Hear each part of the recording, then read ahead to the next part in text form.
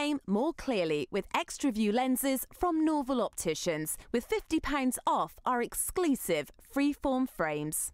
Jacob, how much does winning on Friday night with a bonus point down at Bristol help going into this week?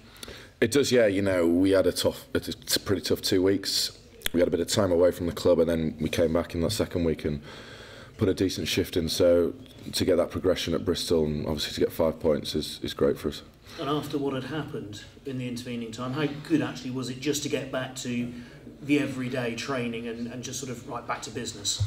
That's what it was. It was just a case of getting back on the field, get a game in us, and you know, you can let out some frustration, let out whatever you want really, and just get back out there on the field and put a performance in. And how much have things changed in terms of the way that Gloucester do things behind the scenes? Not too much. I don't think it needed to. There was just a few things that, obviously, you know, the change of management. There's going to be a few changes. That's just the nature of sport, really, of any business. So there's been a few tweaks, but we're just about going out there on the pitch and doing a job. Yeah, I suppose it's too late in the season to make, you know, a complete overhaul, isn't it? It's just going to be tweaking around the edges. It is, yeah. It'd be silly to try and reinvent the wheel now. It's just a matter of fine-tuning a few things and, like I said before, doing our research and putting a performance in.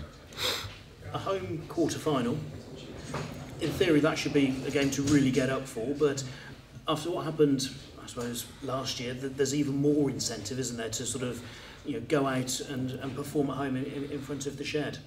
Absolutely, we've got a job to do, you know, get the fans back with us, you know, give them something to cheer about, especially early on, and really put in a good performance. They've got great outfits and some class players, so we're going to be really up against it.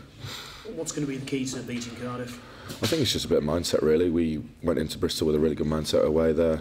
We did the job, and I know the first half was pretty scrappy, but we kept in there defending the whole time, and you know, we got the point second half. So if we come there with a similar mindset, we should be okay.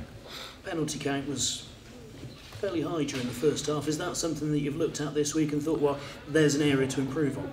Definitely, discipline was poor in the first half. We just conceded too many penalties and can't afford to do that. You know, against, you know, some would say better opposition, but you know, Bristol put us under a lot of pressure. So you know, we've got to manage that. We've got to work with the referee and, you know, be a bit more clinical, really.